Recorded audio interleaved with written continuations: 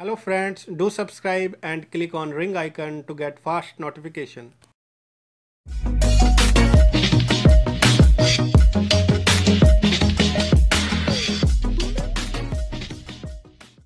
Welcome friends, self अध्ययन पर आज की क्लास में हम बात करेंगे एक्रोबेट रीडर यानी कि जो पीडीएफ हम खोलते हैं उसमें पासवर्ड अगर हम देखते हैं और पासवर्ड हमें पता है लेकिन फिर भी उसके अंदर बार बार हमें पासवर्ड डालना पड़ता है और उसकी सिक्योरिटी को हम हटाना चाहते हैं, या किसी पीडीएफ में पासवर्ड हम अप्लाई करना चाहते हैं और कुछ कंटेंट्स जैसे कि कॉपी करना या प्रिंटेड को अलाउ करना या प्रिंटेड को डोंट अलाउ करना, कि आप नहीं चाहते कि आपके डॉक्यूमेंट का कोई प्रिंट निकाल सके या उसके डेटा को कोई कॉपी कर सके। तो इस तरीके की पीडीएफ पे रिस्ट्रिक्शन आप कैसे लगाएंगे वही आज की वीडियो में मैं आपको बताने वाला हूँ।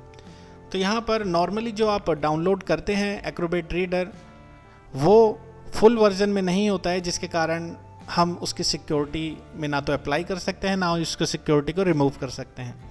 एग्जाम्पल के लिए एक फ़ाइल मैंने यहाँ पर डेस्कटॉप पे डाली हुई है करेंसी नाम की। मैं इसको जैसे ही डबल क्लिक करके ओपन करता हूँ तो यहाँ पर पासवर्ड पूछा जाता है। पासवर्ड मैं यहाँ पर डाल देता हूँ 111 जो कि मुझे पता है, लेकिन ओके करने के बाद अगर मैं किसी डेटा को यहाँ से कॉपी करता हूँ तो कॉपी ऑप्शन इनेबल नहीं है।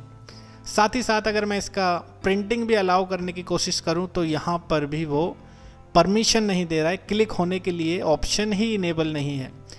इसका मतलब कि यहाँ पर ये जो पीडीएफ है इसकी पहले से ही सिक्योरिटी सेट है और वो सिक्योरिटी मैंने ही अप्लाई कर रखी है कि कोई भी डॉक्यूमेंट का प्रिंट ना निकाल सके या उसके डेटा को कॉपी ना कर सके।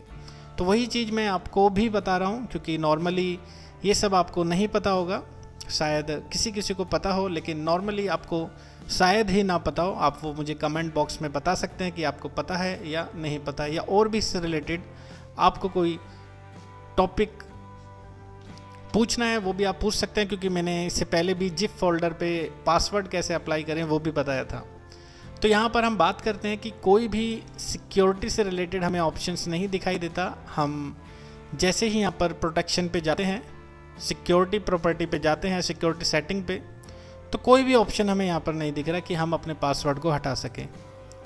यहाँ पर प्रोटेक्शन के अंदर सिक्योरिटी प्रॉपर्टीज़ की बात करें तो printing not allow, document assembly not allow, सब चीज़ आपको देखेंगे कि कोई भी चीज़ यहाँ पर अलाउ हमने नहीं करी हुई। तो कहीं भी हमें सेटिंग उसकी नहीं मिलेगी। उसके लिए हमें क्या करना होगा, एडोब सीरीज़ का फुल वर्जन हमें डाउनलोड करना है, चाहे वो CS3 हो, 4 हो, 5 या 6, आपको फुल वर्जन डाउनलोड करना है। मैंने अपने पीसी में CS3 का ऑप्शन एक्टिवेट कर रखा है। तो राइट क्लिक करते हुए ओपन विद में आप चले जाएंगे एडोब एक्रोबेट, जो कि मेरा CS3 का फुल वर्जन है। मैंने यहाँ पर पासवर्ड डाला 111 और ओके प्रेस करा। यहाँ पर आप देखेंगे कि वही चीज़ कॉपी वगैरह तो अलाउ नहीं हो रही, लेकिन एक ऑप्शन आप और देखेंगे सिक्योरिटी, जिसमें यहाँ पर पासवर्ड इनक्रिप्ट से हमें रिलेटेड चीज़ें दिखाई देंगी। अब हम यहाँ पे अगर अपना पासवर्ड डाल देते हैं 111, password is incorrect, enter password, ये हमारा दूसरा पासवर्ड जो हमने डेटा को कॉपी वगैरह के लिए कर रखा है, वो मैंने 222 डाला था। यहाँ पर ओके प्रेस करेंगे तो पूरी सेटिंग खुल जाएगी कि आपको अगर फाइल सेव एज करनी है वो बिना पासवर्ड के करनी है, या आपको पासवर्ड रिक्वायर्ड है, या आप एडिटिंग पासवर्ड लगाना चाहें जिसमें प्रिंटिंग को आप अलाउ करना चाहते हैं या प्रिंटिंग अलाउ नहीं करना चाहते, चेंजेस अलाउ करना चाहते हैं या नहीं करना चाहते, वो चीज़ें आप यहाँ से ले सकते हैं कि आपका डाटा कॉपी हो सके, आपकी जो पीडीएफ है वो प्रिंट हो सके, आपका पासवर्ड डॉक्यूमेंट में ना अप्लाई हो, वो सारी सेटिंग्स आपको यहाँ से मिल जाएगी। और अगर आप इसकी सिक्योरिटी हटाना चाहें तो एक ऑप्शन है रिमूव सिक्योरिटी,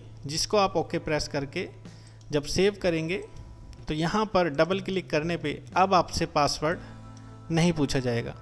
कॉपी ऑप्शन भी एक्टिवेट हो चुका है और आपका प्रिंट ऑप्शन भी यहाँ से एक्टिवेट हो चुका है। तो इस तरीके से आप पासवर्ड अप्लाई कर सकते हैं अपनी पीडीएफ पर, प्रोटेक्शन लगा सकते हैं।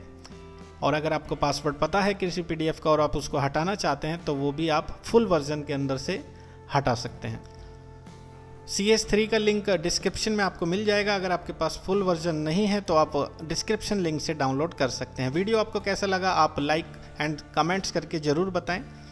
आगे के इसी तरीके से वीडियो मैं आपको देता रहूँगा जिसमें हम कुछ सेटिंग्स से रिलेटेड बात करेंगे। कुछ विंडोज़ से रिलेटेड बात करेंगे और टैली सीरीज़ तो हमारी अब जल्दी ही कंप्लीट होने ही वाली है। Thank you for watching, bye bye.